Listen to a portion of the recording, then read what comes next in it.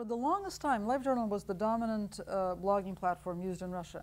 And LiveJournal actually originated in the States. And it was very popular here as a blogging platform among teenagers for several years. And kind of fizzled when Facebook showed up. But it continued to be very popular in Russia until 2 or 3 years ago. And it also sort of fizzled.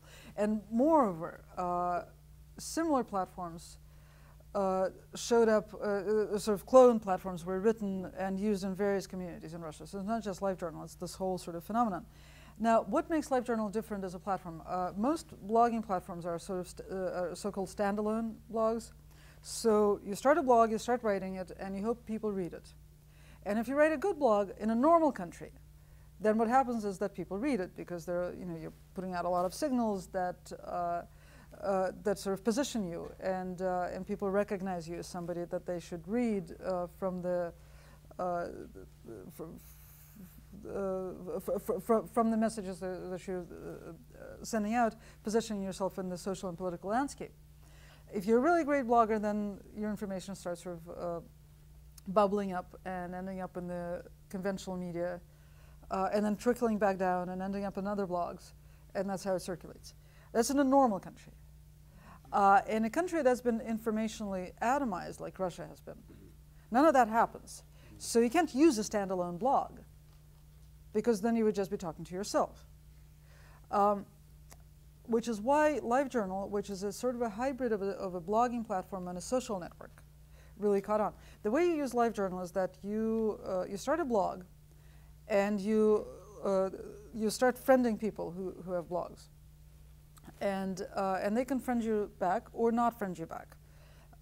But once you friend them, and this is what's different from Facebook. And remember, this is a program written 10 or 11 years ago, right? So this is totally pre-Facebook. Once you friend them, they have access to your private notes, or your notes for friends only, regardless of whether they have reciprocated. Right? So that's different from Facebook. What's also different from Facebook and very important to LiveJournal is that you create your own feed, right? That is accessible not just to you, but to anybody who wants to be friends with you, or just wants to check you out, right? So you go to somebody's blog and you think this person is interesting. Let me see what he reads. And a huge phenomenon in Russia was, for the longest time, reading other people's feeds. That was a way of exchanging information.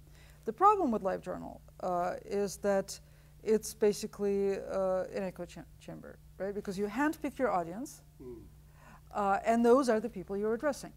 And there's this company in New York City, which called Morningside Analytics. They were really prominent a few years ago when they were doing all these maps of the blogospheres of different countries. So I talked to them when they had just finished a map of the Russian blogosphere. And they said, it doesn't look like anything we've ever seen. Because a normal map of the English language blogosphere or the Persian language blogosphere, even though they're completely different scales, they look exactly the same. It's a set of overlapping circles, right? So that, for example, if you're an Iranian blogger blogging in the politically conservative part of the blogosphere, your circle overlaps with the poetry circle, which overlaps with the politically liberal part of the blogosphere. So you get there from here in 2 steps. The Russian blogosphere looks like a series of discrete, completely unconnected circles. You can't get there from here. Everybody is talking to their closest friends. That's the problem with social media, is that social media reflects what's going on in society, right? So it doesn't connect people if they're not actively connecting. There's nothing, that's a huge myth about social media. There's nothing built in that gets people, there are tools that allow people to have more effective connections and faster connections than in real life. But there is nothing to make them connect when they're not already connecting.